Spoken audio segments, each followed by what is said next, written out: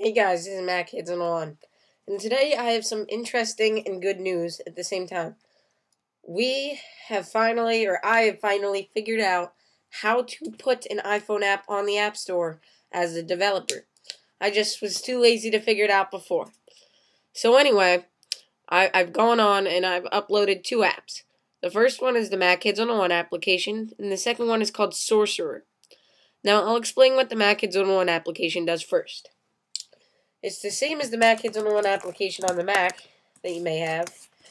It looks pretty much not like this, and it doesn't have your latest video, but it's pretty similar. It has the about, the news, the info, the updates, of course. So it has everything interesting. So for instance, I'm just going to be demonstrating this to you later. So that's the Mac Kids on app, and it gets the latest updates from the internet. I will also say that I haven't been updating the Mac Kids on app at all, pretty much as I should anyway. And so I have to go in, and I'm going to start making more news and actually keep it up to date, because that's what it's made for, and I was just too lazy because it seems like no one has it.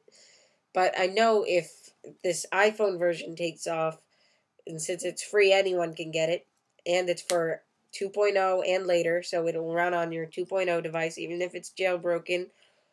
And it runs on the touch and the regular phone. And if it takes off, which it probably a few of our subscribers will get it, then I'm going to start updating the news again, and it's going to be the most easy and efficient way to get updates from Mac Kids 101.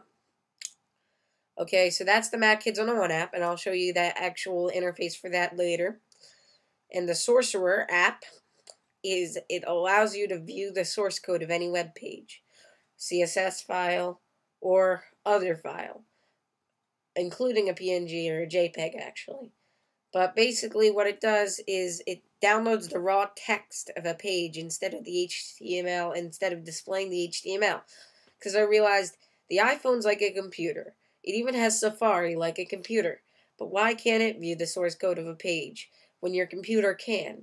And I was realizing that mostly it's made for regular people, not geeks and people who want to steal website stuff and stuff. So basically, I've made this application for geeks, and it's $1. It's not too much to ask. And it basically, it efficiently and conveniently displays the source code of any page. It can have CSS, it can be a PNG, it can be HTML. It just downloads the raw text of a page. It's a pretty simple app, yet I don't see it on the App Store already. And I think people really love it.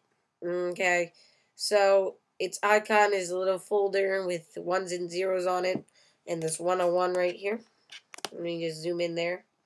Sorry, it's being shaky. There it is. So if I open up my iPhone simulator, it is running 3.0, but this works on 2.0.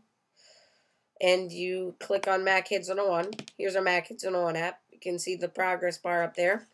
Here's our icon, and here's the about right now. If you click on news or online, you can get that stuff.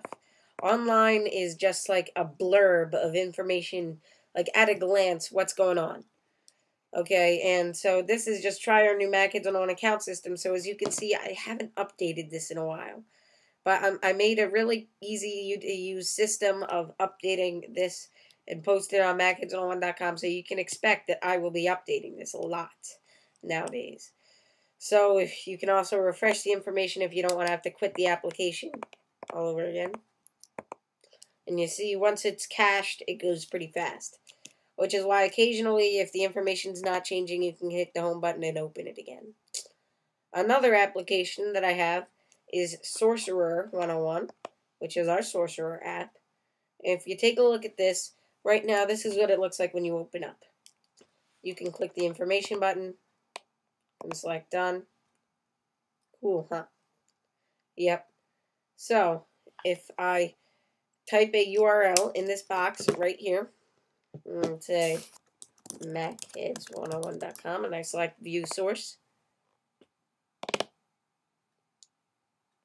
The page will shortly appear. Oops, I spelled MacKids101.com wrong. See, I keep on spelling my own website wrong. Okay, there we go. So here's the source code to our page. If the keyboard gets in the way, which it should, especially if the iPhone is sideways, then you just click the hide keyboard button. Welcome to MacKids101.com. That's the title. Here's some keywords, some style sheeting. You know, it's interesting to be able to go through our website, because for some of you kids who have iPod Touches and Wi-Fi but no real computer, you might want to be able to take a look and see what's going on under the hood of this website.